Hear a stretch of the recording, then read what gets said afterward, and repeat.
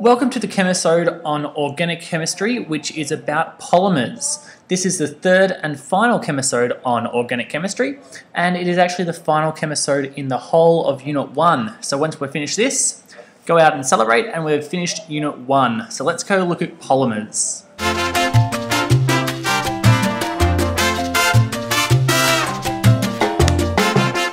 Alright, in this episode, this is what we're going to be looking at. We're going to be looking at the formation of polymers, how polymers form. We're going to look at the types and different types of uses for polymers. So we're going to do a really brief explanation of some of the different types of polymers. We're going to look at fractional distillation, which isn't actually to do with polymers, but it's needed in the course that you're doing. So you need to understand what fractional distillation is. It's to do with organic molecules, but it's not actually to do with polymers. So we're going to kind of throw that in there because I forgot to do it last lesson. And then lastly, we're going to do a summary of organic molecules. We're going to look at all the stuff that you should know from all these three different episodes on organic molecules. So let's go have a look at the formation of polymers. Now, what polymers are, they're basically really long chains of carbon. And what they are, they're formed from things called monomers. So monomers are the small building blocks that make up polymers. So what you have is we can form them by doing additional polymerization. That is an additional reaction which combines monomers together to make a polymer. How we do that is we take an alkene, so this, for example, is ethene that you can see in front of you here. And what we do is we want to have ethene reacting with many other ethenes in additional reactions. And as you know, additional reactions involve breaking a double bond and having something join on to either side of that. So I'm going to show you how this works. The double bond here, it breaks and it joins on between these two carbons here. So if I do an animation to show how that works, it basically looks like this, where the double bond breaks and joins on either side in between here and here. This is making a polymer where you're joining two of these things called monomers together, making a polymer, a long chain. And the way we name these polymers is we have the monomer, which is here, called ethene. Obviously, it's a double bond between two carbons, ethene. That creates a polymer, polyethene. Okay. Interesting thing to note, what you need to be able to do is to show that the double bond joins onto the carbon where the other double bond is. So if you have a longer than two carbons, it doesn't just join onto either end of the chain, it joins onto where the double bond is in that chain. So let's have a look at another example where we're going from a polymer and working out what the monomer actually is. Okay, so here's another polymer. Here's the polymer. So we want to work out what monomers could have been made or used to create this polymer here. We've got a long chain of carbons, obviously, and we want to work out what monomers were used to make this long chain of carbons. To do that, what we simply do is do the opposite of what we did last time. Instead of creating the long chain, we want to cut it up into smaller chains. The way we go about that is to, first of all, step one is to put a double bond in every second carbon. So here's a double bond, here's a double bond, here's a double bond, here's a double bond, here's a double bond. Once we have that, once we have the double bonds in there, what we can then remove is the other bond. So that one gets removed and it divides it up into this separate monomers. So let's have a quick look at that again. What are my steps? Oops. My steps are, let's go back again. First of all, every second bond, I create a double bond. And then I remove my single bond. And there, I divide it up into the monomers that were used to create this polymer. And you can see that it's obviously 1, 2, 3 carbons on this in this monomer. So this is propene. And this one is something that you can't name. It's got obviously 3 carbons and an OH with a double bond. But you can see that this is one of the monomers that were used to create the overall polymer. Remember, put in your every second bond as double and then remove the single ones that you are left with. And that's how you divide a polymer up into a monomer.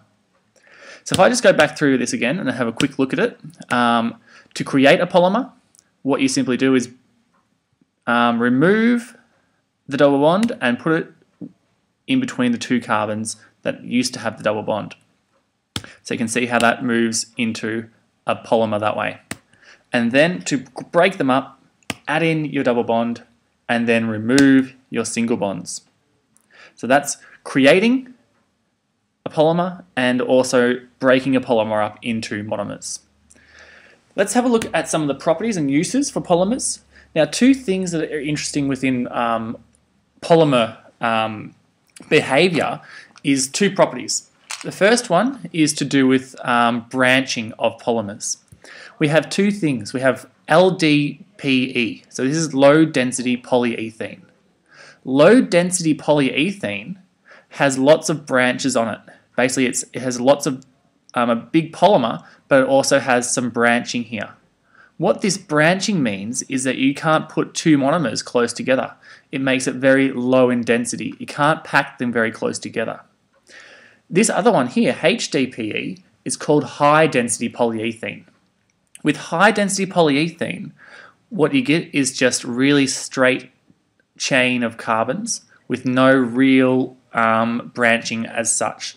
So with no branching, these things can be stacked really close together, and that means you get a high density. You get a lot of them in a small area. The difference in properties between low density and high density are very, very great. Low density polyethylene is very soft, it's got a low melting point, and it's very flexible as well. Things like, plastic wrapping is formed from low density polyethylene. Your shopping bags that you get from the supermarket, that's low density polyethylene because it has this structure of branches and it can't get close together. So that's low density. High density polyethylene, okay, this is a very hard molecule. This is a very hard substance. It's got a higher boiling point and it's more for rigid things. So things like your milk cartons are high density polyethylene, and other hard substances like that are made from high density polyethylene. It has a higher boiling point because you've got a greater dispersion forces holding these chains together. Both of them have dispersion forces, but the high density has a greater dispersion force because those particles or those chains are closer together than the low density polyethylene.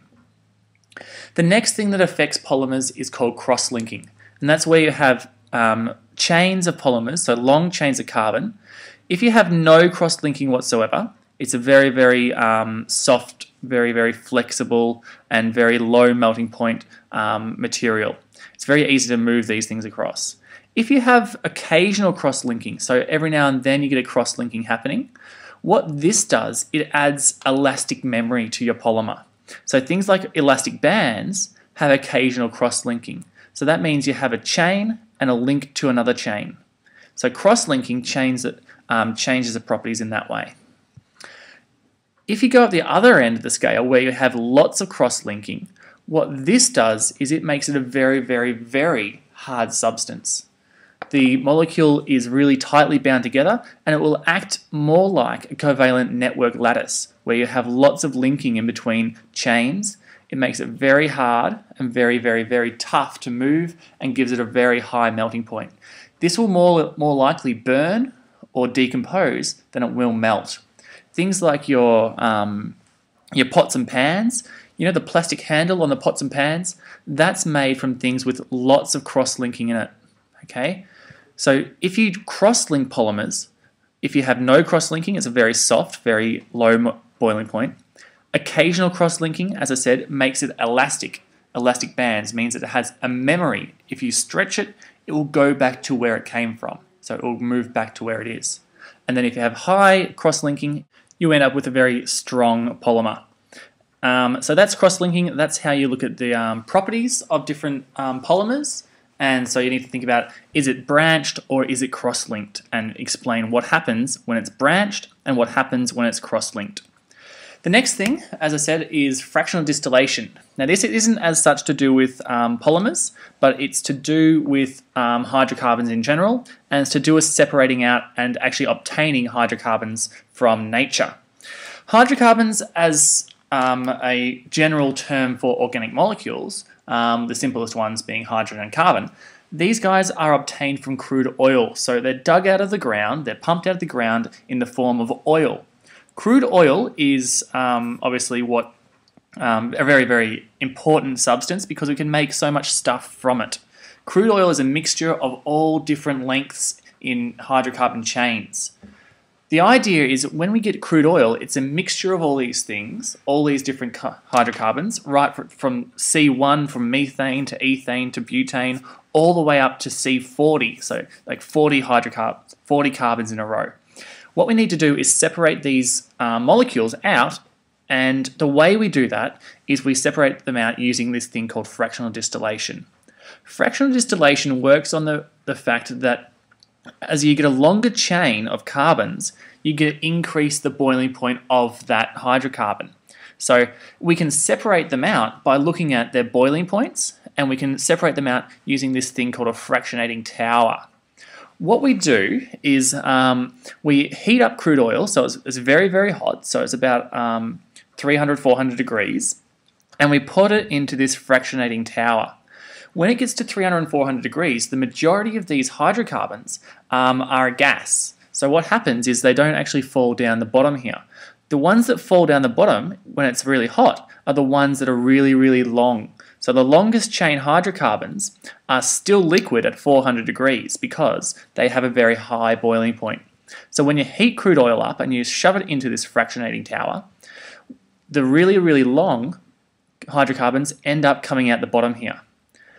Slowly, as the crude oil cools down, you get less and less carbons becoming a liquid. So as you cool it down, it gets a little bit cooler. The things, let's give these names. Let's give these hydrocarbons here have. I'll actually just wait 2 seconds. I'll find out how many carbons are in each of these. Okay, so now I've got how many carbons there are here. So as you enter with really hot crude oil, your bitumens are basically above C70. So things with more than 70 carbons in them are bitumens. These come out at the bottom because they have a really high boiling point. Even at about like 500, 400 degrees, they're still not a gas. As you move up and it cools down, you end up coming out with about C20 to C50 around your greases and waxes. Coming out here as well are things like your fuel oils, things for really large container ships. They burn oils with lots and lots of carbons. So these guys come out here because it's a bit cooler. As it cools down, these guys come out. So here you've got about 600 degrees. Here you've got around about 300-ish. So about 300 degrees is when these guys start to condense into liquids, and they come out there. As you move up, you get less and less carbons in your chain. So things like diesels and oils, so these are like your diesel engines, they use carbon chains of about 14, around about, give or take. And these guys condense out at around about 150 degrees. So as you're cooling down, things are starting to condense. As you move up here, you've got your kerosene and your naphtha. These guys are around about C5 to C10. So things like your kerosene lamps, things like your butane, not butane, sorry, things like your unleaded fuel and things like that. These guys come out around about here. So obviously these guys have a lower boiling point. It might be around about 70 degrees, between 70 and 100. So as you're cooling it down, you're getting things with smaller chains coming out because of the boiling point that these guys have. Right at the top here, you've got things that are gases still at room temperature.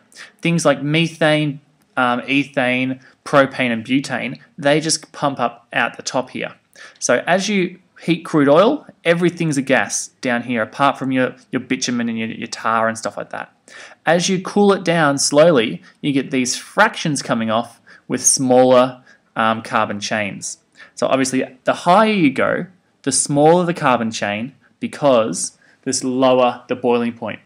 The further down your column, you get a higher boiling point, so therefore you get a longer chain coming out.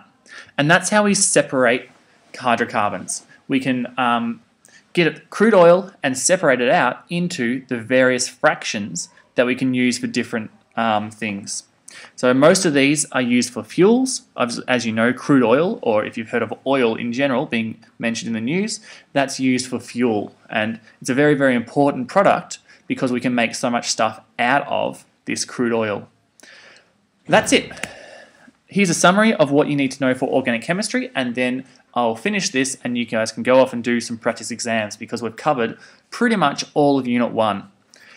What you need to be able to do is name organic compounds. This is found in part 9.1, naming organic compounds. You should be able to draw the full structure and the semi-structure for organic compounds. I haven't really gone over semi-structure, but it's pretty self-explanatory really. It just means you don't draw the single bonds in between your carbons. So draw the full and semi-structure of organic compounds. You should be able to write combustion, addition and cracking reactions. This part here, the reactions, was part of 9.2, the video 9.2. The last video, this one that you're watching now, we learned how to draw polymers. We explained the properties of organic compounds, so we explained the properties of different polymers, and we also explained some of the properties of normal organic compounds in terms of their boiling points. Remember, the longer the chain, the greater the dispersion force, and therefore the greater the boiling point. And we also explained fractional distillation and how it is used to separate hydrocarbons. And that's it. That is your summary for organic compounds. And what I might do is I might just quickly do a overall summary of all the stuff you need to know for Unit 1. I've got a worksheet which explains all the details, all the things that you should be able to do. I'll put that up on Edmodo for you to look at, and I'll also think about making a video for that as well. I can't guarantee you I will, but I might. And that's it. That is the end of Unit 1 for chemistry. I hope you enjoyed it, and I'll see you in Unit 2.